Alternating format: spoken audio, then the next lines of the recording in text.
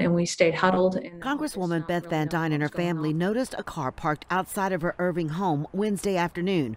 Police say she didn't think anything of it until she heard a gunshot. He never came up and rang on the doorbell, nothing like that. It was just as he was walking up to the front porch, that is where the incident took place. Irving police say the man who shot himself was a longtime friend of the Congresswoman. They identified him as Chris Dillard, a longtime political activist. Photos on his Facebook page show him with some of the state's top GOP leaders. He was well known in those circles.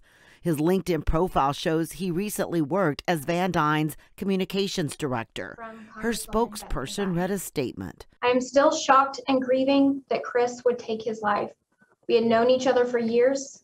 He had been to my home numerous times for holiday parties, fantasy football draft parties, and get-togethers with friends. Police say they searched Dillard's home, but they say they didn't find a suicide note and say he had no history of mental health issues. As far as the reasoning and the cause behind why this individual decided to commit suicide or die from suicide there at the Congresswoman's house is still unknown. Van Duyne issued some tweets that said she is devastated and praying for Dillard's family.